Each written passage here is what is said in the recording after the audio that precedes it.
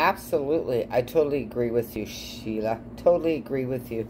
I'm really upset. I'm upset every time I wake up in the morning and realize we euthanized more humans than dogs last year. So, $149 million by dispatching people early. I don't know if I can play this without getting a strike, but I'll try. I mean, while we're in the middle of a pandemic, this is what the fuck charge of Canatsi we're planning. Medical assistance in dying is an extremely difficult and personal issue for individuals and families. As a government, we need to make sure that the framework and the resources are in place. I made a video about a guy who got euthanized, and they hid him from his own brother. No one said, hey, do you want to change your mind?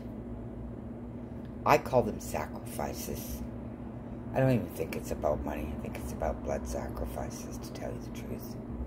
For people to make informed and proper decisions. It can take dying to figure out what. Back in October 2020, the Parliamentary Budget Office of the federal government did a financial analysis of expanding medical assistance in dying as Bill C-7 was proposed to expand medical assistance in dying to the chronically ill. This ghoulish liberal federal government had the Hitlerian compulsion to do a financial analysis of just how much killing our grandparents and the depressed and the chronically ill around us would save the collapsing.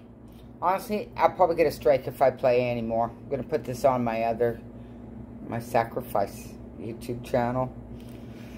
So, yeah, I'm pretty upset. My whole neighborhood pretty well qualifies.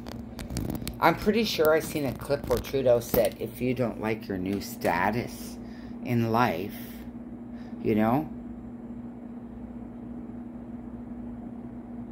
only 25,000. Okay, I will sign this.